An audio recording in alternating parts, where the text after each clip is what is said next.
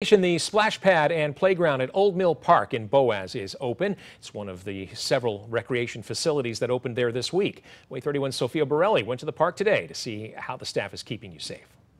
On this beautiful Wednesday, many kids and parents came to Old Mill Park in Boaz to enjoy the newly reopened splash pad and playground.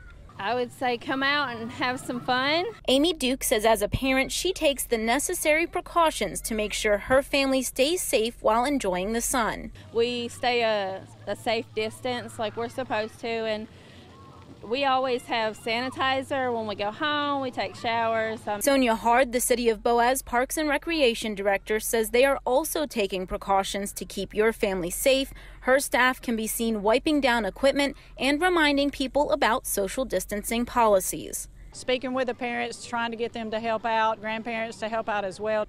Hard says there's always concern that coronavirus cases can spike back up, but says for now they're doing their part. All we can do is try to keep things sanitized, keep things clean, verbal communication. To me, it's safe. They're taking all the precautions they can, so let your kids come and enjoy. The splash pad and playground is operating at a 50% occupancy rate, which means if there are too many people here, they will shut the gates and only let a certain number of people in, and then others will have to wait. In Boaz, Sophia Borelli, WAAY 31 News. The Parks and Rec director also told WAAY 31 so far the number of people coming to enjoy the amenities at the park has been low, but she thinks it'll pick up as the summer months continue and as more people find out the splash pad and playground are open. Life